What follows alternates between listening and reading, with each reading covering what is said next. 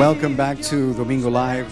We're taking the opportunity here that was started by the late, great Domingo Peña, who started this whole program on Sundays, and that is inviting the candidates that are running for various offices to come by.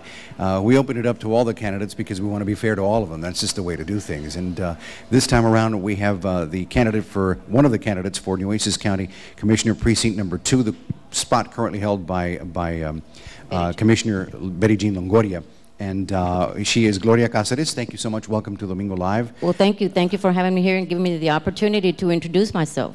Let's talk a little bit about your qualifications and why it is that you're running for County Commissioner Precinct 2.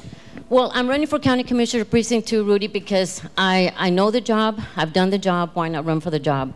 I have lived in Precinct 2 almost all my life, my entire life, in the neighborhoods. I grew up in the neighborhoods of the Cunningham, Moody area, which is in the precinct, and also growing up, I spent a lot of time in the King Ranch, going through Bishop and Alice and through Agua Dulce and all of those little towns and those little cities are part of County Commissioner Precinct 2. So I'm not a stranger to Precinct 2. I'm not a stranger to the issues that Precinct 2 has faced before in the past. So I'm very well qualified. Let's talk about the issues. What would you say is the biggest issue facing Nueces County Precinct 2? I think one of the biggest issues is drainage. There's a lot of drainage problems within the rural areas, the outlying areas, and in some of the colonias. You know, we have a lot of colonias in Nueces County. And then, of course, some drainage problems around the city. I know that that's one of the issues that you're the person who is currently holding the seat, and that is outgoing Commissioner Betty Jean Longoria, who also has a passion, has also been working very, very hard in trying to get the issue for the colonias and the drainage problems, try to get them alleviated, because when it rains, and you know, you've been out there. I've been out there. It is just a mess, a big, big mess, and people have to put up with that and have been living in those conditions for a very long time.